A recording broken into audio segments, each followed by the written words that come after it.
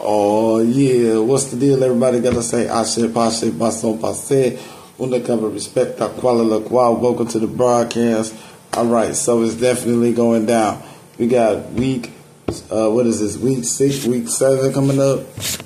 Week 6. We got week 6. Is this week 6 or week 7? Let me see. What week is this?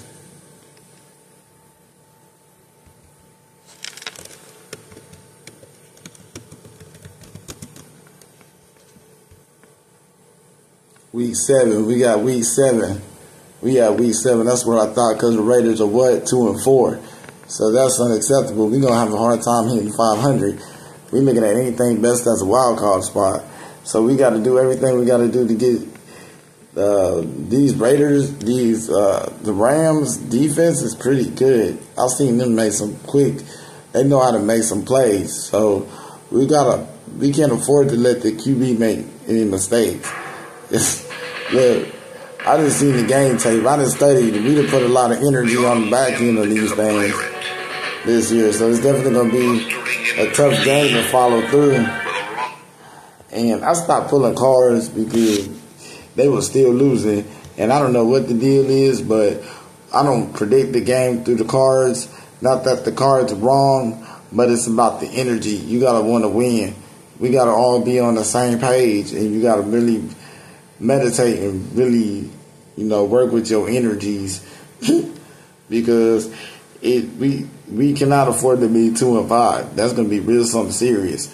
So either the Raiders are going to run the ball because they're not going to feel like they can throw the ball because the Rams do have a serious defense, and I don't want you never underestimate any team on Sunday, any given Sunday.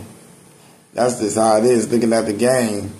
And they may have got, I don't know, did they lose that game? Look like they might have lost that game.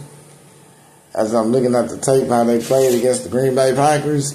And when they got an interception like that, we can't afford to make mistakes. Them boys is trying to do something, and we going to have to come with it. Because you know how we are against the Rams. So we got to bust this one open some type of way. How? Y'all making my magic look bad. Like, I'm not doing nothing. I'm glad I know how to talk to Al Davis myself, because y'all act like Al ain't watching and don't see what's going on. So, hey, we got to get it together, guys. We can't afford to lose another game like this. Last week was horrible. We got handed. We've been exposed several times. We need to stop getting exposed. If we got to let go of the offensive coordinator, your job is on the line, buddy. If I want to get you out of there, I'm definitely going to get you out of there for sure. As a matter of fact, we're going to target this message to the offensive coordinator. So y'all better use y'all crown chakras and activate y'all magic, because we cannot afford to keep losing games. Or else, Mr. Offensive Coordinator, your job is going to be bye-bye. I guarantee you that. Your job, we will get the offensive coordinator out of here real quick.